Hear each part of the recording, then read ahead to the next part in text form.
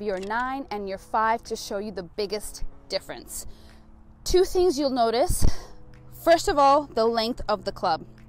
Okay, my 9 is much shorter than my 5. Then if you come much closer, you will be able to see that my 9 is a little bit more, as we refer to it, has more loft or facing more towards the sky than my 5 does. My 5 is quite flat.